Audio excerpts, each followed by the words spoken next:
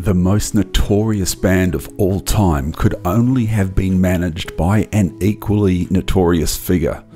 Led Zeppelin accrued a legendary and nefarious reputation among fans, with stories of them ravaging hotel rooms and sacrificing teenage groupies beginning to run around the music rumour mill from the very beginning of their career. Like all things, these were largely exaggerated, but it was hard to exaggerate the actions of manager Peter Grant. Standing over 6 feet tall and weighing over 300 pounds, Grant used his size to his advantage when shaking down everyone, from concert promoters to fans recording bootlegs. A naturally shy and reserved man, Grant postured as music's meanest bastard in order to push Led Zeppelin to the top of the rock world.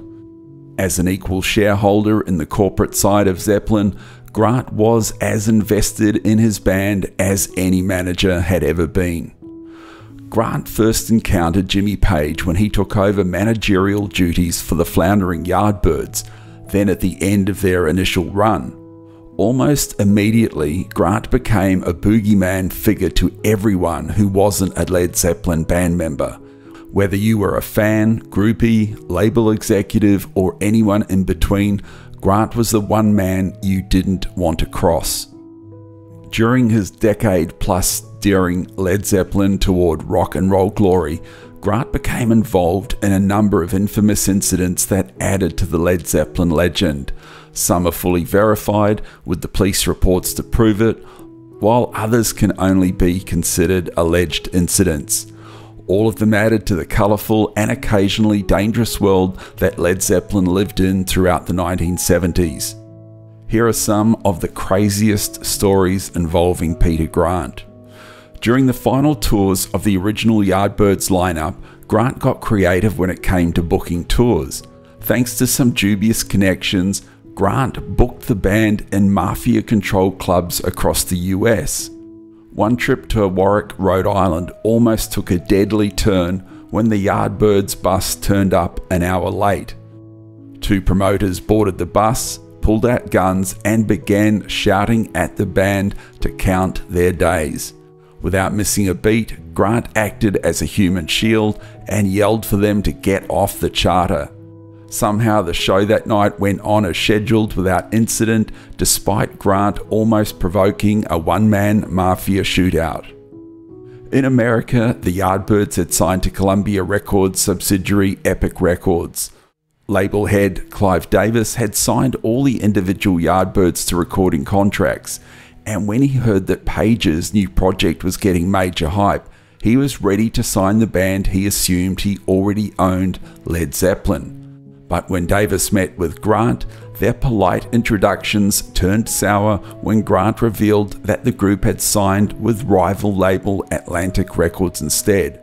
Hey, if you're enjoying this video, make sure you give it a like and subscribe to remember this if you haven't already. Click the bell icon to stay updated on all of our latest content.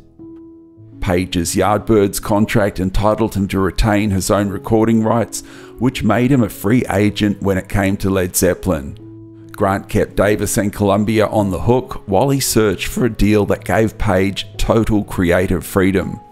By pitting Davis against Atlantic head Ahmet Ertegun, Grant managed to nab Zeppelin one of the best recording contracts in the history of rock and roll. While Grant himself kept busy with odd jobs before falling into the music management game, he dreamed of film stardom. With an unmistakable presence, Grant believed that he could be a character actor. In fact, in between gigs as a bouncer and a stagehand, Grant found work in bit parts and as a body double in British films. Grant can be spied in some legendary silver screen classics, including 1963's Cleopatra, where he stands in as a palace guard. Grant also played a British commando in the legendary 1961 war film The Guns of Navarone. Small parts in television shows like Crackerjack and The Benny Hill Show followed, but Grant soon found a better line of work in music. Still, throughout his role as Zeppelin's manager, he continued to inquire about potential roles whenever he could corner a director or film producer. anyone who has seen the concert film The Song Remains the Same knows exactly what kind of approach Grant brought to managing Led Zeppelin. In the film, Grant can be seen shaking down venue personnel in Madison Square Garden when he discovers bootleg merchandise being sold. Gruff and demanding, Grant rarely let anyone off the hook when it came to the financial security of Led Zeppelin. Anyone who had ever tried to record a Zeppelin concert knew this as well.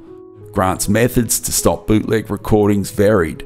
Sometimes he would be polite, sometimes he would be curt, and other times he would resort to violence. An untold number of recorders had either been smashed, doused in water, or otherwise permanently ruined by Grant's methods. When Led Zeppelin arrived in Vancouver in 1970, Grant's techniques in deterring bootleggers got him in legal trouble. His manhandling of a fan while trying to take down a microphone led to an assault charge, one that was later dismissed in 1971. But when Led Zeppelin arrived in Oakland in 1977, a much more serious row occurred. Grant already had beef with concert promoter Bill Graham when an argument erupted between Grant's son and one of Graham's employees. Grant proceeded to violently beat the employee in question with some assistance from John Bonham and road manager Richard Cole.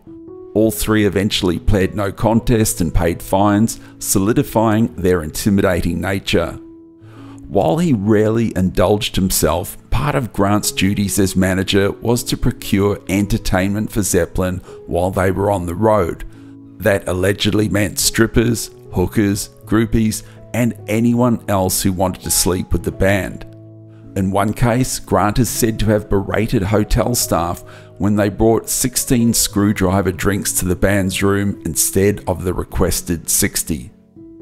Grant would often push the duties of acquiring entertainment to the band's road managers, but especially in the early days, Grant would put the responsibility on himself to make sure his band was satisfied. Unfortunately, John Bonham's tragic death from alcohol abuse closed the book on Zeppelin's career in 1980. It also set Grant's personal and professional life adrift, along with that of his former charges, especially once Swan Song shut its doors in 1983.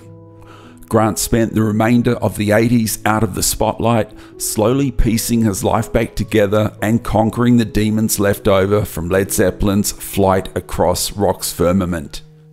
He eventually came out of his shell to dabble in everything from bit acting roles to speaking engagements at music business conferences, where his experience and reputation for revolutionizing so many business practices was duly recognized by peers and successors.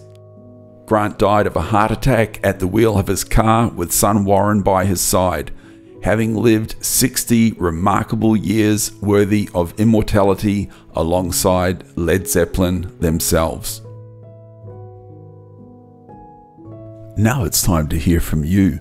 Do you have any memories of Peter Grant as manager of Led Zeppelin, or perhaps a moment in his time with the band that you remember the most? Let us know in the comments below, and if you haven't already done so, click the bell icon to stay updated on all of our latest content.